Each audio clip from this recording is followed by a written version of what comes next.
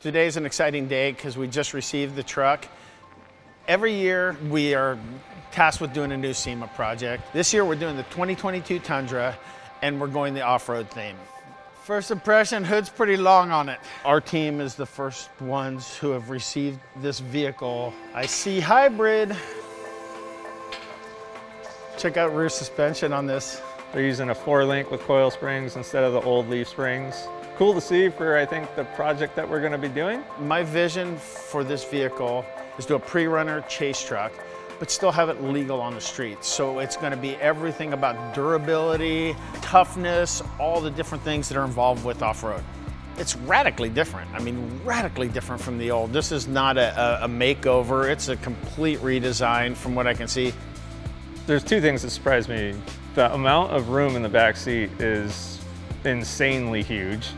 And then the other part was under the hood, having the hybrid motor with the truck was pretty awesome to see, but also unexpected, along with the rear end being a 4-link now. Pretty exciting to be able to do a little bit more without as much modification, I guess you could say.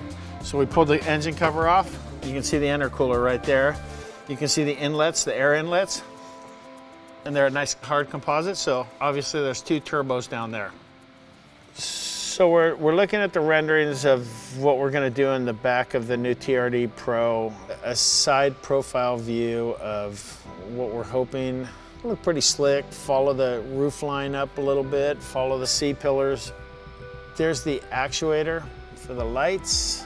Hit the button, this thing starts pulling in against each other and those lights start going up. So we want something modular that'll fit in a 5.5-foot bed. It'd be really nice to be able to just say, all you have to do is pick this up, pull your bed bolts out, bolt it down, and now you have a complete system. As for suspension, we're gonna do some really cool coilovers, remote reservoir, wheels and tires on this. We're definitely gonna go rugged on wheels and tires also. Picture a 37-inch wheel tire package inside of here. The interior of this vehicle is pretty sweet. For me, this is really exciting because it brings me back to my roots. I was a 21-year-old kid and got my first job in racing, and that was with Toyota's off-road racing program with Ivan Stewart. And I learned so much about off-road, and so being able to go back and circle back around 35 years later and build an off-road truck again is pretty exciting. As far as challenges go, we're gonna have the same problems that we have almost every year at SEMA, and that's the time. You could give me a deadline that's 3.5 years from now, and we're still gonna figure out a way to use every one of those minutes up until the end and still have to do all-nighters at the end. We're here today with the 2022 TRD Pro Tundra SEMA build. We're building an elaborate chase package.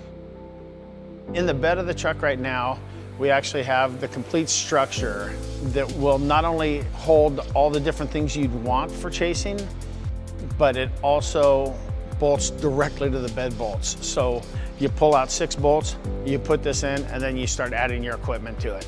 The jack there is a big wheel jack. One easy half turn, boom. Pull your jack out and slide it right out the back. ARB tread pros mounted on the side. So if you were to get stuck in some terrible silt, you'll be able to pull them off, easy access. They're right behind the driver's door. I'm gonna make a front mount for the sand tracks on the side. We're using cardboard so we're not wasting material. So I can cut this with scissors, make my template, get it to look like how we want it to look first before we start cutting the metal.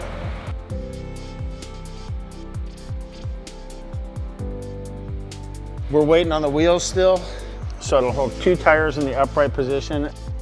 That's the chase vehicle part of it.